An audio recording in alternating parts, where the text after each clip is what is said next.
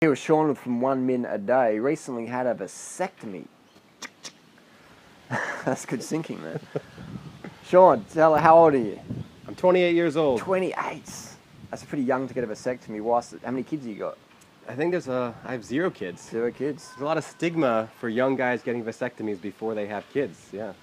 I remember I had to tell the surgeon I was a heroin addict and I was gay. And then I asked him if he had a teenage daughter, literally, and he was like, all right, let's get it done. Yeah. My guy just asked me, you sure you don't want to have kids? Yep. Okay, let's do it. Yeah.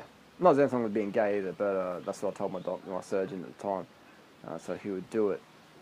So that was pretty easy for you? Very easy. I mean, for me it was 2005, so things have changed in the last 9-10 years. Yeah, it's very, very easy. I went to a guy called Dr. Snip. Dr. Snip. In Australia, and it's covered by insurance in Australia if you're here.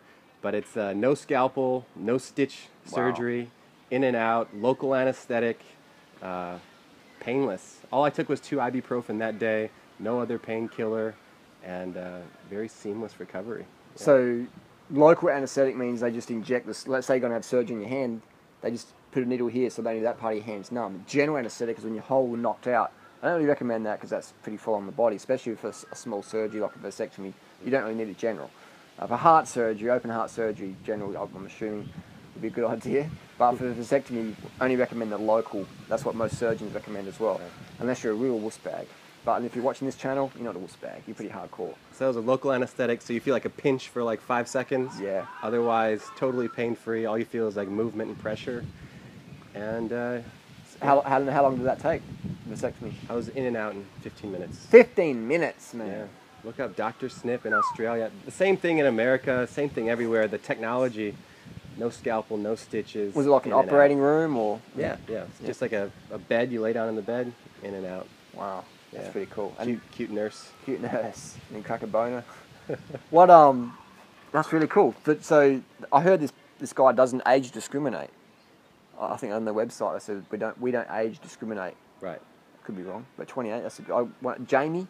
He's coming up. We're doing another interview with Jamie. He's 21, simply vegan. He had a vasectomy as well. So stay tuned. We'll do an interview with Jamie. Anything else you want to add for guys who are a bit doubtful? I just think that I want to see more people deciding what they want to do. So if you want to have kids, decide to have kids. Don't have kids on accident.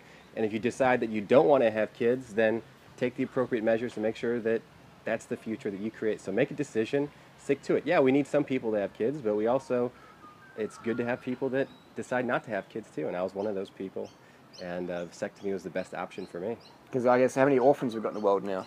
Over 100 million. Over 100 million orphans. And 1 in 10 children worldwide. So maybe, just maybe, in 2015 we've got enough kids. Yeah. If you already got kids, you're meant to have them. But think about sterilising yourself from today on.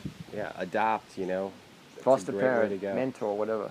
Yeah, for sure. But if you've got kids or you've had kids, fine, that's what's meant to happen, but from today on, take some action. Let's help the world. 100 million orphans out there. Not to mention all the starving kids dying every day. Yeah, man. There's just limited resources going around, and in nature, animals reproduce when there's abundant resources. But we just don't have that luxury as humans right now. Let's do the best we can with the people who are already here, and move forward from there. Powerful, man. Thanks, Sean. Yeah. Check out Sean's channel, 1 Minute a Day. I'll post a link down below. And Dr. Snip. Dr. Snip. There's a shout out for Dr. Snip. Yep. 1 minute a day. 1 minute a day.